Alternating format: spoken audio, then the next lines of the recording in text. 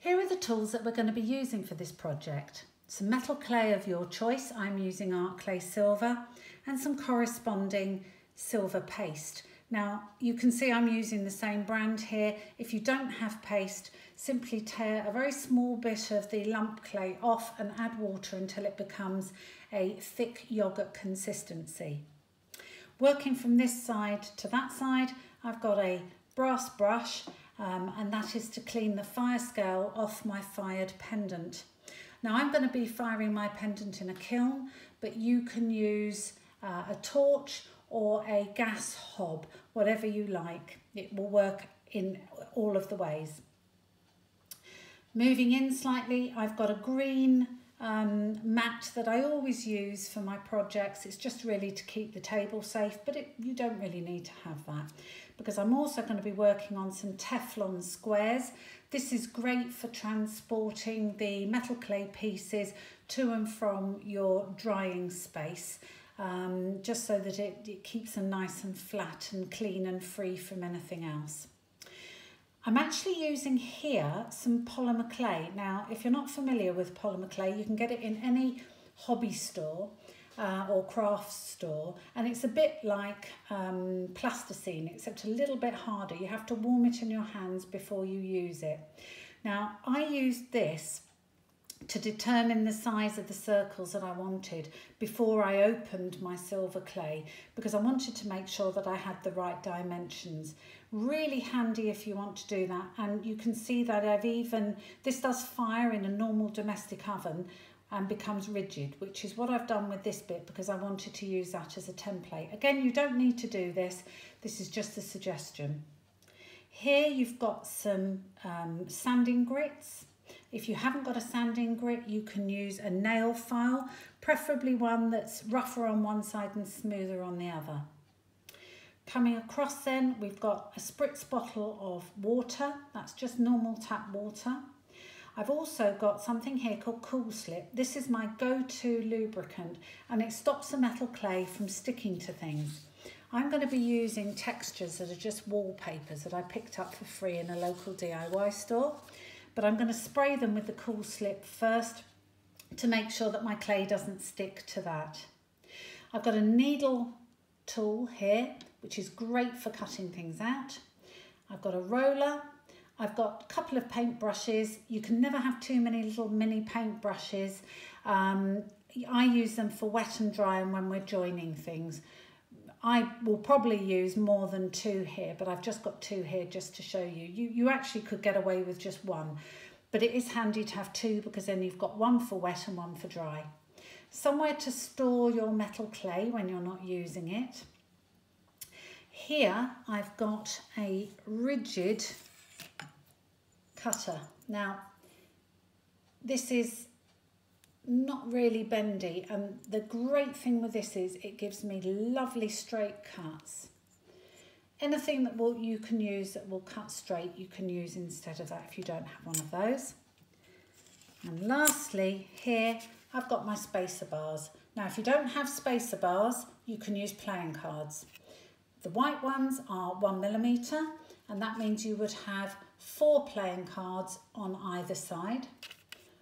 And then the other ones that I'm using are the 0.75mm, which is 3 playing cards on either side. Okay, so we've got all our tools together. If I use anything else later on, I will add it in the description below. I thought it might be useful in this video to show you how I plan my projects in metal clay, because once you've opened the metal clay, it can go dry, especially if you're working in a warm environment and you want your clay to be at its best. So a bit of planning actually is really quite helpful. Now you can see here that I've got a plan and I've cut out shapes for my pendant, and I'm using polymer clay. It's a bit like plasticine that kiddies use, but you can buy this very cheaply, just a block from your local craft shop. Now, also what I found is that the dimensions that I wanted for the ring to the half moon were actually quite specific. I hadn't realised that until I was cutting out different shapes. But I've realised that the cutter that I'm going to use for the half moon is actually substantially bigger than the cutters for the circle there. You can use anything to cut your metal clay. You can use mugs, you can use jars, you can use anything that you've got in the house that's circular. The only thing that it must be is make sure that it's clean. So this was my original design. What my plan was to put a hidden bail here, just behind here, in a half horseshoe shape. And it was going to go under there and wouldn't be seen, and I could thread a chain through. But because this is so small, and if I made it any bigger, I didn't think it would look right with the pendant, making a horseshoe shape and attaching it to the back, and then once fired, don't forget it shrinks 10% about, you would find it very difficult to put a chain through this horseshoe, the end bits. The actual chain itself probably wouldn't be a problem, but it's the end bits. Now, if you make your own chains, that's not an issue for you. So I thought, okay, well, I'm not keen on that because I don't want to make a pendant then find I can't put a chain through it. So I made another type of bail. Let me show you. And this one was going to work in a slightly different way. So what I was going to do was I was going to, let's flip it up. Oh, hang on. This is all very squidgy. So let's try this again. Okay. So I was going to put the bail like that and make sure that it wasn't seen. This is, of course, just a practice. But actually, I didn't particularly like that because, I don't know if I pick this up, this is probably all going to go flying. But from the side, you can see it's quite intrusive. Now, I would have got a nice chain through that, but I just didn't particularly like it. So I was just playing around with some shapes. And what I decided to do, let's lift that up into the right place. By the way, this circle here can go anywhere that you like. It can go down there, it can go further up, it can go halfway, it can go any place that you want, so long as it's centered between these 2 points. I decided to make this. And what this does is it gives me, let's see if I can get this in the centre. It's still very sticky. There we are. That gives me a larger surface area at the back of the pendant to attach a horseshoe bail, which will now be much bigger and will have a bigger space. It won't protrude out too far, but it will just give us that bit more room to work and it won't be seen. So that was that part of the planning, and I'd got my design sorted out. I knew I was going to have a horseshoe bail on the back. Then I decided that this bit was going to be textured, but the other 2 bits weren't. So I got out some textures and played around with them on the polymer clay until I found 2 that I like. Now I'm going for an industrial look.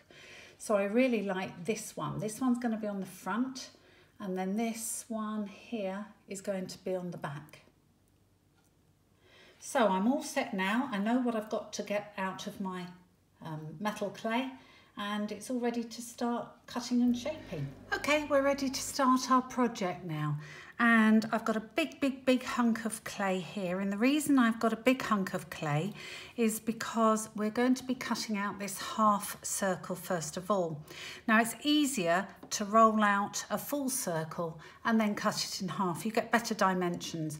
But this is quite a large pendant. You don't have to do that. If you've got less clay, then by all means use a smaller amount of clay and just cut out a half circle.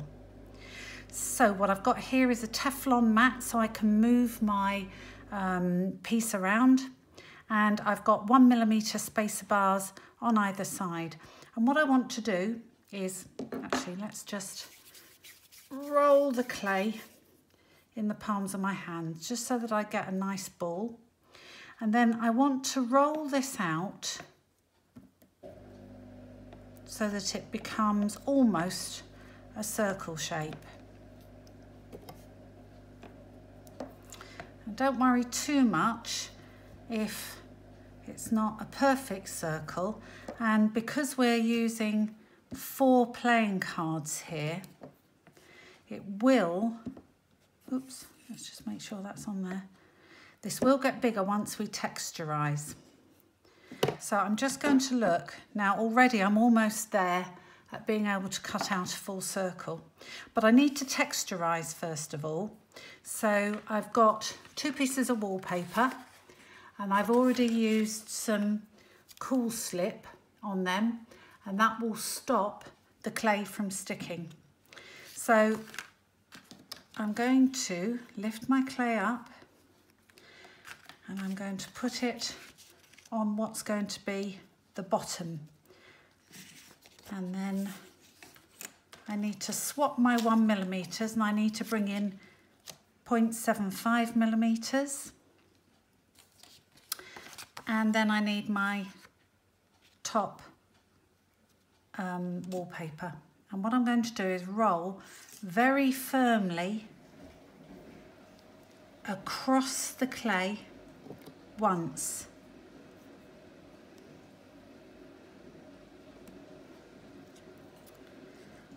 Now when I lift that up, I've got imprints on either side. I'm not too bothered about this bit not having an imprint on it, because we are actually going to be cutting some of this out, as I said. So I'm going to lift it up and put it on my mat.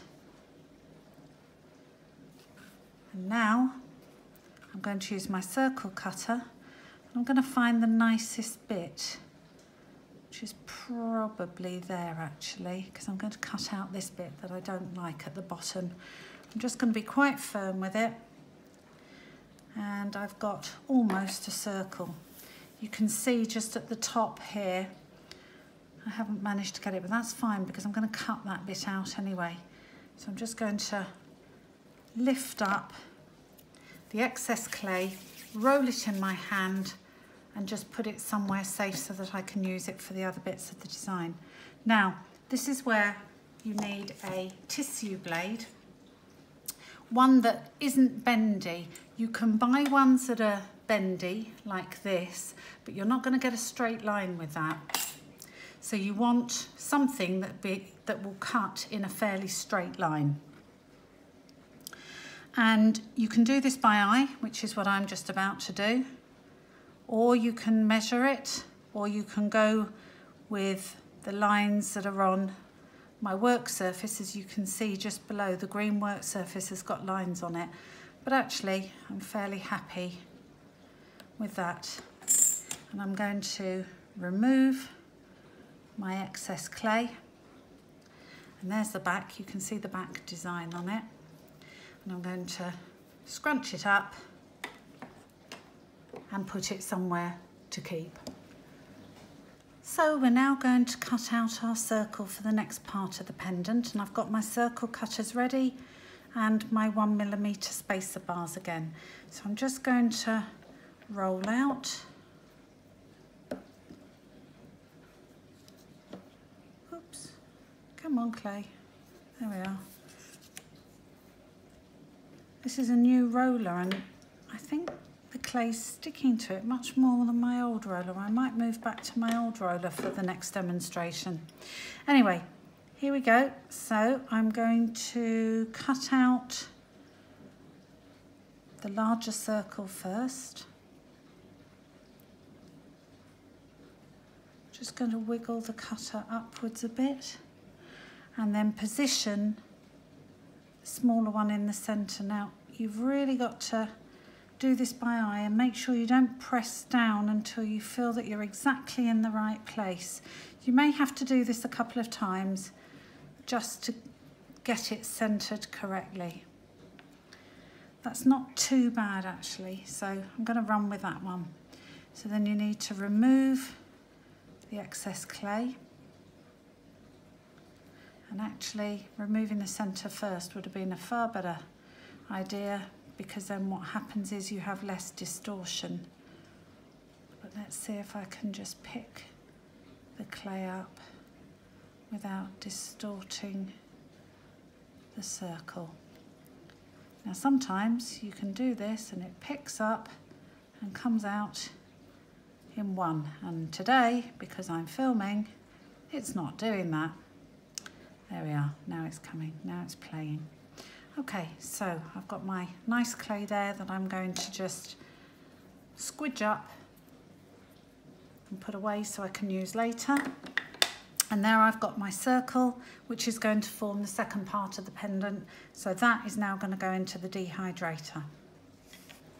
So this is our second to last piece of the pendant, and we're going to make the diamond shape. So I've got my spacers here again, and I'm just going to roll my clay out so that I get a nice elongated piece.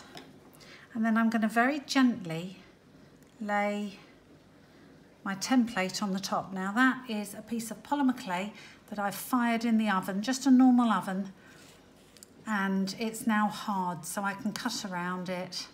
And that's exactly what I'm going to do. It's my template. You don't have to do this. You could cut a piece of metal clay by eye. It's not a problem. However you find, or what's easiest for you. Just going to move those out of the way. And there we are. Just going in at a slight angle.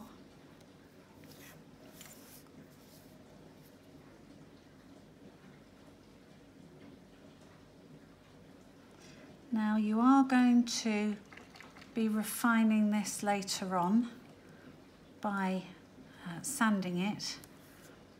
So there may be bits that don't look completely straight, but that's fine. Oops, that's fine. You can sort that out later. So there we are. And hopefully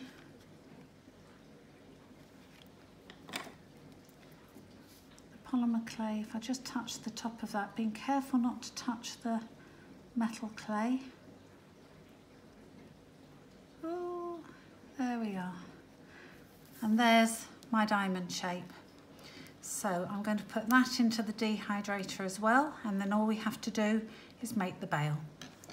The last bit we're going to make is the bail, and I've rolled out some clay using my 4 playing cards or 1mm thick spacers, and we're going to make a horseshoe shape. And I've got a McDonald's straw that I've cut down. Of course you can use any straws you want, but I find that they're quite nice and long and wide, so that not only can you get the chain through, but you can also get the bail through. Now by eye, I'm going to make just a strip of clay, and then I'm going to cut it down in size, top and bottom. Now you can always trim this, so don't worry if you have made it too long. I'm just going to save my clay, so I'm going to put it away. And then what I'm going to do is, because I'm going to put it over the straw, I want it to be fairly malleable, so I'm just going to spray it with some water, just a quick spritz, just so that I'm going to be able to move it around. The other thing to mention is you want to make sure that it's not too thick. It's not thicker than your diamond shape, because it's going to go behind that. If it is, you can always sand it down later, so that's not a problem.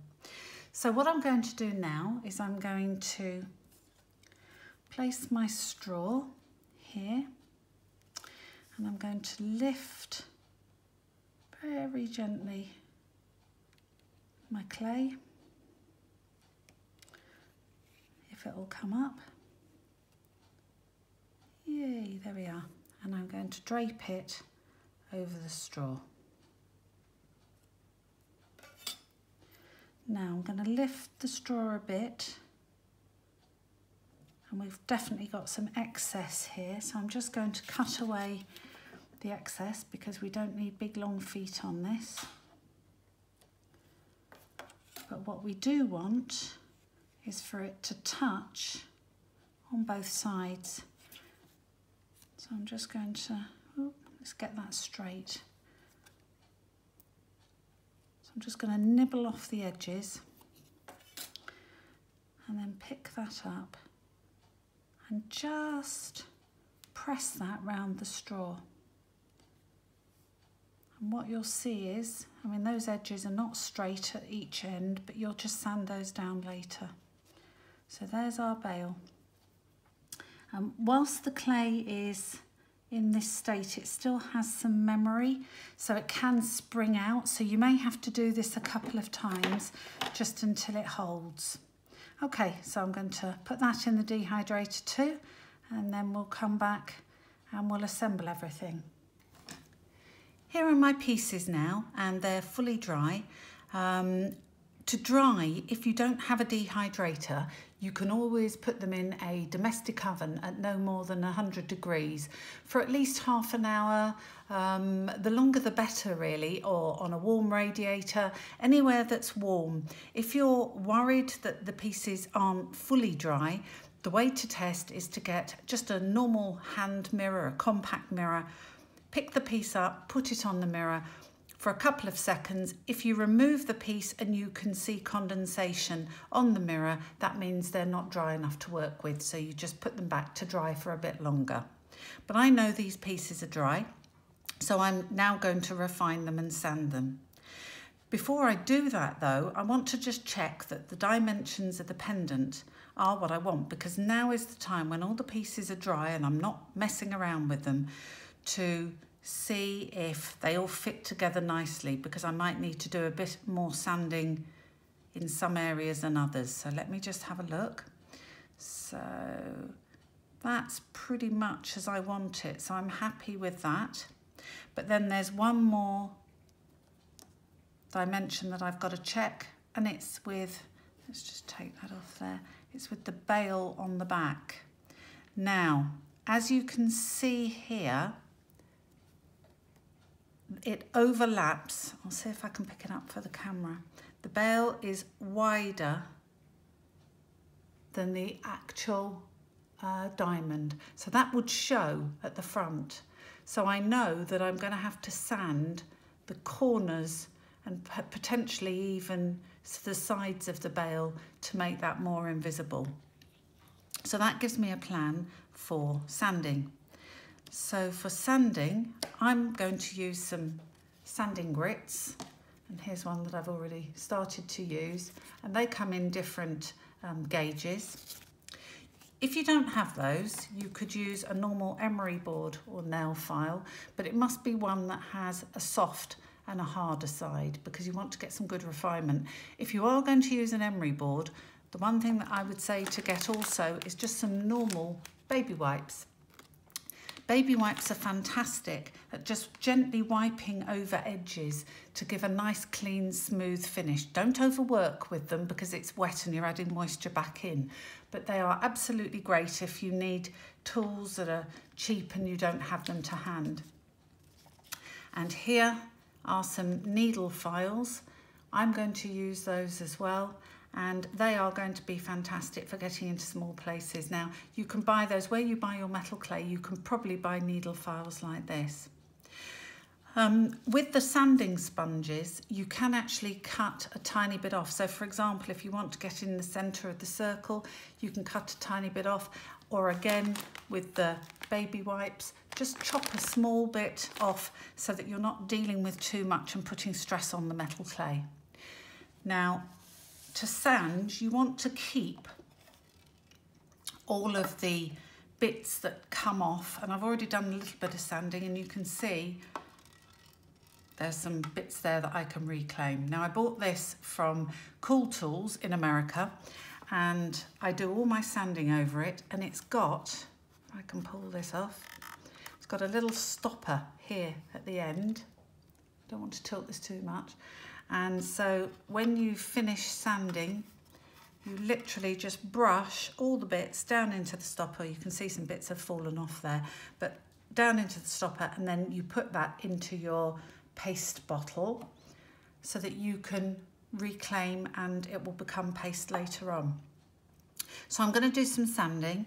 I'll come back and show you how I nibble the edges off this and how I sand this after I've sanded all the other pieces.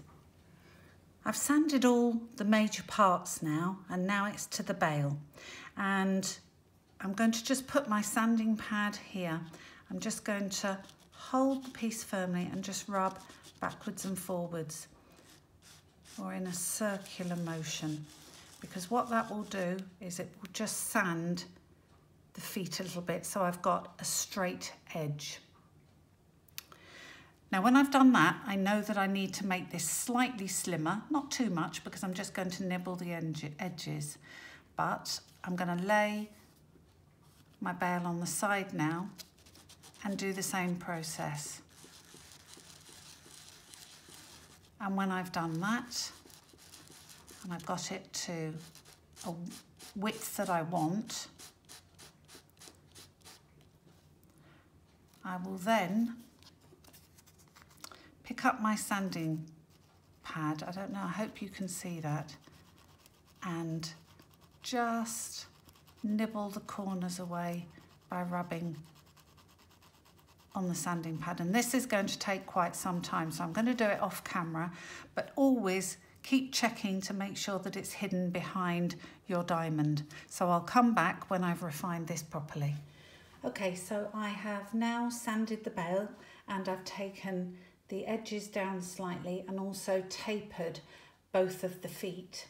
Now a good trick is, if you're not sure, when you've got something that's really quite tight here, you want to check is if you zoom in, you can actually see if you need to make adjustments.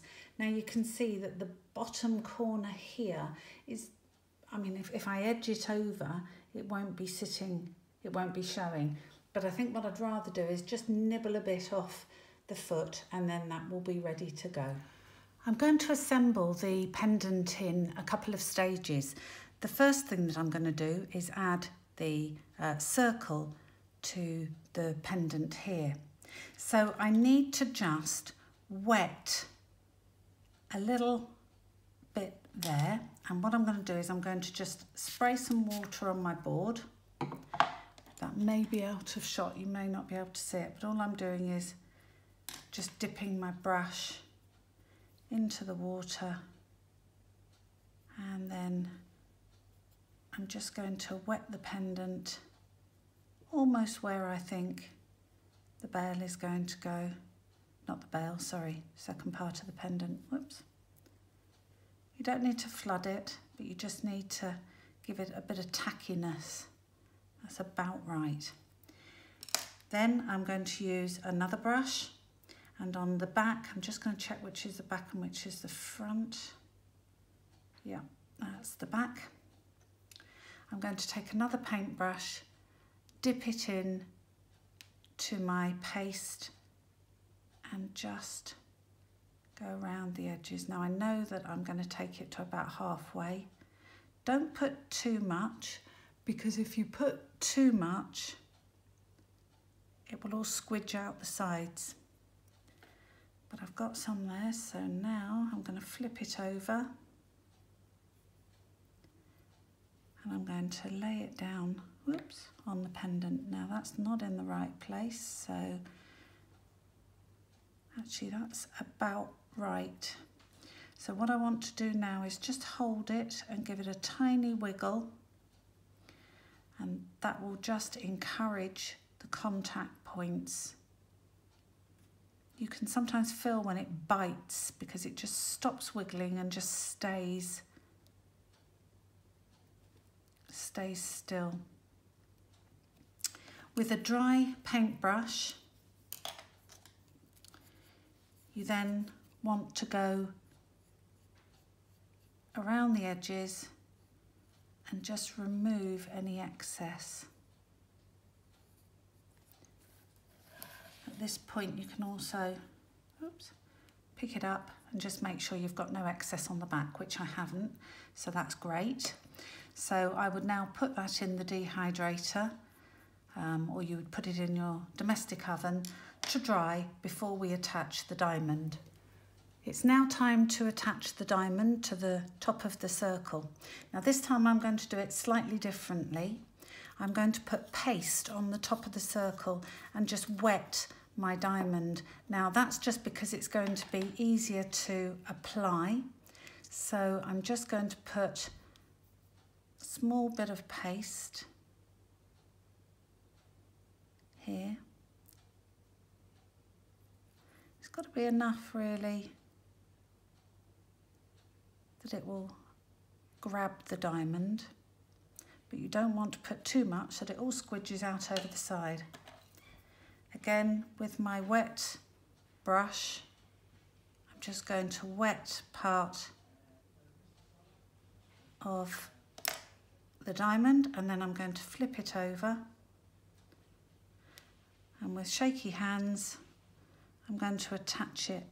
Now I want to make sure at this point that it's exactly where I want it, and I know that I want to line those points up with the top of the circle. So this will take a bit of fiddling around, but make sure that you get it right, and then you need to put it in the dehydrator to dry again, or on your radiator to dry again before moving on to the next section. So we're now ready to attach the bail. All of the pendant is dry and firmly attached. So we want to turn it over because we're going to be working on the back. Lay it down gently, and normally I've got some lovely tweezers, really nice fine point, but I've lost them, I can't find them at all.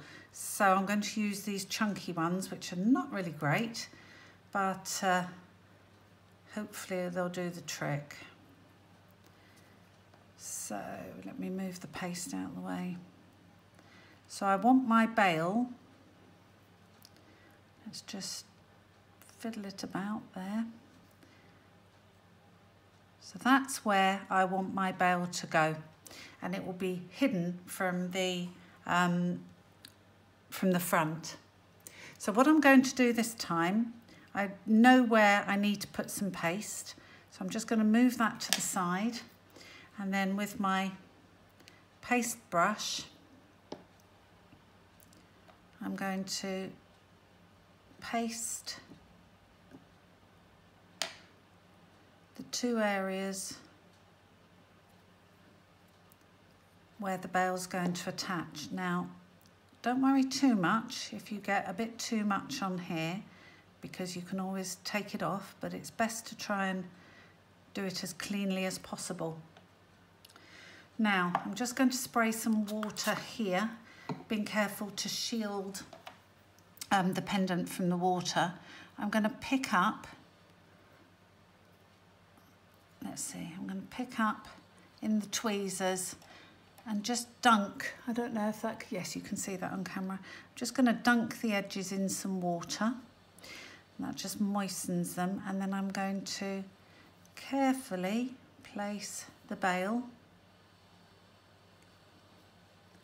making sure that the edges, I might just use the back of the paintbrush I think just for a minute, just going to edge it gently into place, and then apply just a tiny bit of pressure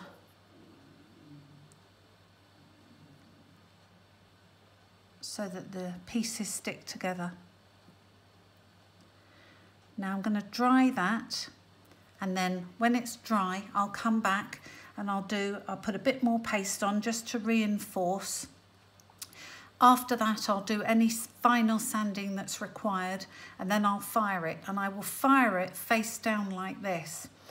The reason for firing it face down is because of the bail. You don't want it to be sloping, otherwise the pendant could warp in the firing process. So I'll come back after I've fired it. So here's the finished pendant straight from the kiln, and one thing that I forgot to mention is no matter how you're firing, it's good if you have some firing blanket. You can get these in craft stores, etc. But if you have a bale like this, it's just good to put the fire blanket in the middle. So you can do this if you torch fire, and all this does is this I'll just try and grab this away, there we are. It just keeps the hole nice and open. Now what I'm going to do is I'm going to wire brush this to bring up the silver, and then I'll come back and show you. I may even put it in the tumbler. And then there's one other thing that I wanted to show you. Do you remember that I was talking about my new favourite toy, which was the catcher for all the dust, etc. when sanding? I also use it to lay my brushes in after I've been using the paste. And when it's dry, I can literally just flake that off into here, and then it will be saving that, and that will go in to make some more paste. So it's a good money saving tip. Right, I'll be back with the finished pendant. So here we are, the finished pendant. Show you the back. And then the front again. And if we look at the bale, I've got a chain here, and I can just feed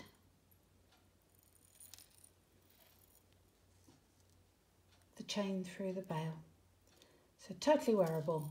Now, if you wanted to have a slightly different look, you could use liver of sulphur to darken either all of the pendant or just some of the design to pull the colour out. But actually I've been looking at this and I'm thinking I might do something different, and I might just gold plate the circle.